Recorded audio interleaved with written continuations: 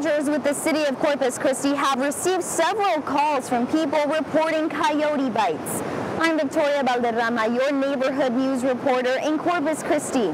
According to some of the callers, the hot spot is right here at our local beaches, like Whitecap Beach.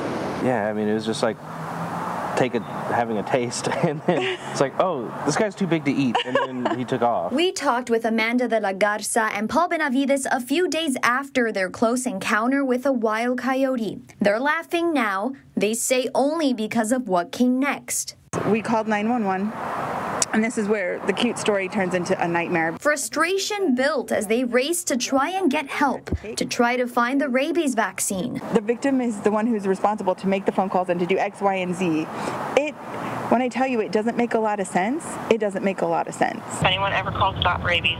After a few phone calls looking for answers, Dr. Schwartlich at Physicians Premier explains the process of getting the shot. Flush it out, then call your local health department, your closest health department.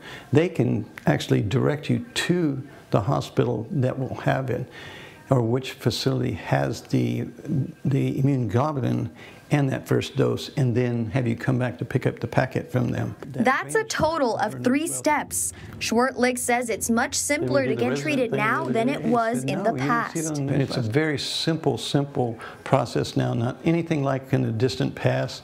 Because in the past, you always hear people are afraid to get it because they thought it was 5 injections into the abdomen. In Paul's case, he had to pick up the vaccine from the state health department. That's because most primary care physicians don't carry the expensive shot. It's extremely expensive to create and produce, so by keeping it centralized, they produce just enough that it's being used promptly before it expires. Paul's primary care physician then administered the shot. That was followed by more shots around the bite mark. Anyone who's been bit should certainly seek medical attention. We do have the state health department's number. That number is 956-444-3212. Reporting in Corpus Christi, I'm Victoria Valderrama, Chris 6 News.